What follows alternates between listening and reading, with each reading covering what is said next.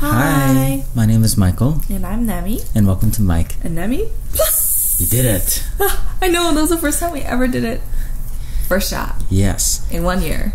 Today I think we're going to talk about, I don't know, you can kind of debate of whether it only applies to guys, but it's 3 cautionary signs you must know about your boyfriend. I don't know why, but I typically tend to be the kind of guy where guys like to vent to and share their girl issues. Yeah.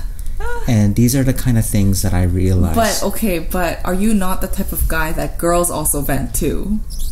I guess I'm just You're just the type of person who people vent to. 3 cautionary signs. First one, you want to be careful of when they say, I want you to be happy. Yeah. Why do you think? Because first of all, they're implying that you don't seem happy already now. But like, to me, I believe you don't get any happier than you are today. You can only choose so much to be happy. And so how are you going to obtain that happiness that they want for you? That means that it's the amount that you have is lacking to some form of standard. The guy does a whole bunch of things for the girl. Yeah, and I think that's good, right? The guy often treating them or lavish. They really like the person, and then they say, you know, I want you to be happy. I'm doing all these things for you because I just want you to be happy. What I'm trying to emphasize here is the I want clause before you to be happy. Everything became about I want. And that's what I realized later. In the beginning, it's like, wow, this guy really likes this person. He's doing a lot of things for her. But in the end, it's for him. It was for him because it was what he wanted. Yeah. I think there's also different ways that people can be happy. For example, in the book The 5 Love Languages by Gary Chapman, which some of you may have heard of. It's a very, very popular book. And it talks about 5 different ways that people feel love and also show their love. For example, physical affection, acts of service. Words of affirmation, gift giving. Gift giving and quality time. Maybe someone's language is to give a lot. And they buy necklaces, they buy bags, purchase these expensive meals, speak in that language to show their love. But then they want them to be happy in their way. But then maybe the girl wouldn't feel that and feels like, well, you never tell me or encourage me. You never affirm my talents or my gifts or my skills. That is one of the symptoms of what happens. But it also starts with like a deeper root issue that oftentimes the guys are blind to. It's that they're so focused on themselves. They only look at it from their perspective and their own kind of compartmentalized box. I think women are like that too. Women are like that too. Yeah. I think people... it's a humanity issue. It's a humanity issue. I think people also who don't suffer a lot, they don't see other people suffering. Or people who suffer too much only see their own suffering. There has to really be a balance there in terms of the ability to know that you and your world is not the world. And of course, it's not bad to want someone to be happy, and it's not bad to say that. What I guess what I'm trying to say is sometimes if that can be an overarching theme, or maybe an underarching theme, that is it could kind of influencing the narrative or the direction of the relationship. And it might become maybe the ways it can manifest to be the guy becomes too suffocating, too overwhelming, too in your face, too my way, like I want this. And if something doesn't go the way he wants it, then he becomes unhappy. And so it kind of self-defeats the original goal of how I want you to be happy, but it's not going against how I want it. So now I'm not happy. There's like this dissonance. So I'm not happy. Yes. Don't think about I want. Think about maybe what will be she good, wants, like, and put that into your own language. Look at their relationship and look at where it's going. And I think that's the second thing. Do you or your partner talk about the direction of the relationship? Do you talk about the goals? Do you talk about where it's going? Because oftentimes, so many times you hear it's like this disconnected feeling of, I don't really know where this relationship is going. I don't know where we stand. I mean, a relationship is obviously very intimate, right? That person becomes a huge part of you. Not only just emotionally, but like socially, educationally, familially. These goals have to be discussed, and the direction of the relationship has to be discussed. So men who don't at least bring that up are not really carefully caring. It's important to discuss it because it's wise. If you want to get to a destination, you would kind of map out your destination. Yeah. If you want to have goals, then you would have some objectives to get there. Why not adopt that kind of ethic or direction into your relationship too? For men specifically, why are you so willing to just get naked physically and not get naked financially or emotionally or like socially or mentally, like your ideas and your hopes and what's in your heart? And so you have to really consider this relationship of where is it going, so you don't have those moments of loss or just confusion. At the same time, you have to allow the relationship to be safe enough that these conversations can happen, like a space where you can openly discuss this. And yes, at times it may feel uneasy or even offensive, especially if like views will contradict. Yes, and that is a normal part of that, I guess, intimacy and process of learning about each other. If there's no discussion or lead on either end of the relationship of talking about goals, and I would say that's a red flag, because then where are you going? For some people, right now is also just fine. And that's something that you have to determine with the two of you.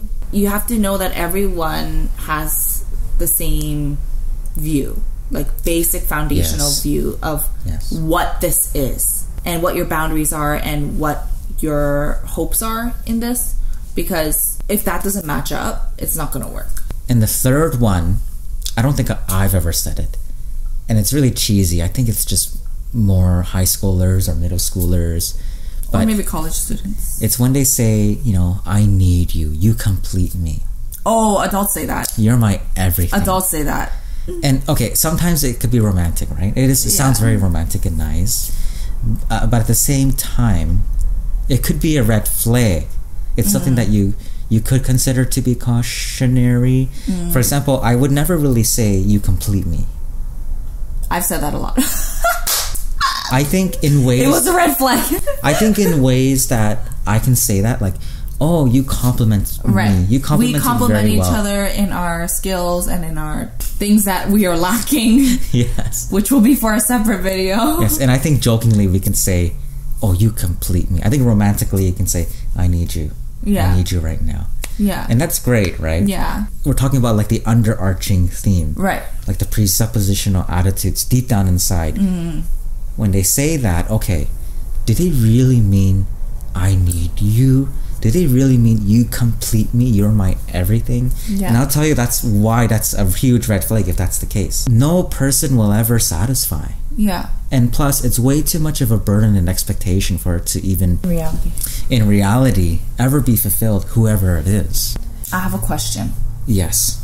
So, when we were both in high school, how did you feel as somebody who was on the receiving end of this kind of one of the red flags? You know what? I never looked at it that way because... I always looked at it that way. For me, going into a relationship, I knew that it would be difficult. I knew that, you're not entering something where the grass is greener. Yeah. You're entering something where, it's kind of desolate. You gotta kind of fix it. Yeah. You gotta work at it. Yeah. And at the same time, that's a good question because we really struggled through our relationship. Yeah. I think for me, I knew that in ways you viewed me that way. At least very close, maybe like 99%, like you're my everything. And I knew, and I would often say, I'm not your everything. Yeah. And I often failed you. And I said, I always redirected it towards God. Yeah. But I often said, I'm not. And I'm going to disappoint you. But, I'll try my best. And so it was a lot of like love and pruning. It was a lot of me leading. In a sense, I felt like I did feel like I was in a sense the father you never had in ways. Yeah. And the brother. In a sense, I was like the brother you never had, or and the also friend the friend I never had. I never had friend. Yes. So I did feel like I played all those roles. Yeah. Before I ever really played a boyfriend or a husband role. Yeah, so it was more of those roles, and I think that's changing. Right. So that's interesting. No, it has changed, and now it's changed a lot where you're more independent in that sense, and we are more kind of side by side and together and partners and rather than like a clutch and a bag. He's I'm in a plastic bag and I'm just you're holding me like this. I guess you can put it that way. But I knew entering the relationship it would be like that. It's going to be difficult, hard work. There's like a bright light at the end of the tunnel at the same time. Yeah. And that's our relationship. Here it is. And it's still ongoing. It's still in the work. I am still in the work in progress as well. Going back to point 3. I need you to complete me. One way that could be problematic in a sense, it does just because I would characterize it or flag it as a red flag or even characterize it as problematic. It's not to say that you should disconnect the relationship or just not go into it. Or it's not to say you shouldn't say those things. What I want to point out is that when someone does say that you complete me, you're my everything, I need you always. And if that's like the underlying kind of foundation of how at least one of the person in the 2-person relationship feels, I mean, that's quite burdensome. That's going to be a wave, a slow, non-stoppable wave of burden that's going to drag the other person down and slowly drown them in a sense, you know? Did you drown? Yes, I did drown many times. You did drown. Because I think as people, we're not designed to be lifeboats. Because I think that's why I died, because I was bearing a lot of my mom's burdens, like her emotional hopes and dreams. I think that happens to a lot of people, where like people cause trauma to other people by doing that. That is not also to say it doesn't mean you never share. Or you never get into relationships. Or you should never say those things. No. I mean, you have to go through your difficulties together and communicate too. You have to share. So another interesting principle is, you know what, you have to communicate. Yeah. And you have to share about yourself so you're known. Did you know that you're only loved to the extent in which you are known? Yeah. You're only loved to the extent in which you're known. Yeah. Well, they can't love what they don't know about you. Say that you love me. I love you. Well, you wouldn't love me if you knew that I'm scared. Spent $10,000 in gambling last night and I lost it all. This is pretend. Say that you love me. I love you. Well, I had an affair last weekend and you gonna die? They're very real examples. Yes. I would never feel loved by you if you said you love me if I was holding that. If you were hiding that, yeah. It's like, oh, you would not say that if you knew about A, B, and C. Or elemental K. All the way down to Z. Elemental P, I said it wrong. There's this whole hype and rhetoric about the discourse about love yourself, you know? Yeah. But before we even can say love yourself, you have to say know yourself. The great philosopher Socrates said that. How will you love yourself if you can't even know yourself? Yeah. And sometimes that has to be done communally. You can't just have it between your spouse or your boyfriend or girlfriend. You need friends. You need mentors. There's a rule of 33, which is 33% of the people you spend with are people who you mentor. 33% of the people you spend time with are people who are kind of like in the same life stage as you, and the other 33% of people you hang out with should be people who are beyond you, like you role models that you're mentored by. And so it's the collective, your own kind of social circle safety net in which you interact with, and you grow and learn and you're tested and you get to know yourself and know each other. And so you only love yourself to the extent you only love yourself. Y'all play a hater, you should love yourself. That's so important. It's so important. You have to know yourself to love yourself. Even in Idol, that's the lyric. It's like, I know who I am and I know what I want, and like you can't tell me that I'm something else because I know and I love what I know. 방탄소년단, it's been an honor. Let me add a gospel implication here. Okay. Preach it. No, just kidding. Now, not everyone believes in God. We know that. And I know that we talk a lot about God, and we definitely don't want to give the impression that we're shoving it down your throat. And more so, because it's such a meaningful, purposeful part of our lives, at least we want to share in a wholesome or loving or winsome way. Or encouraging way. God knows you more than you know yourself. Yeah. And by that scale, no other demonstration of love has been greater than God's love for you. Yeah. I mean, we are the chief of sinners. Christians are the worst of sinners. The biggest hypocrites. The biggest hypocrites. Yet God's love is greater still. I think that was an interesting discussion. Do you feel like there are differences in male-female dynamics for relationships, or do you think that they're too stereotyped in this previous generation or this generation?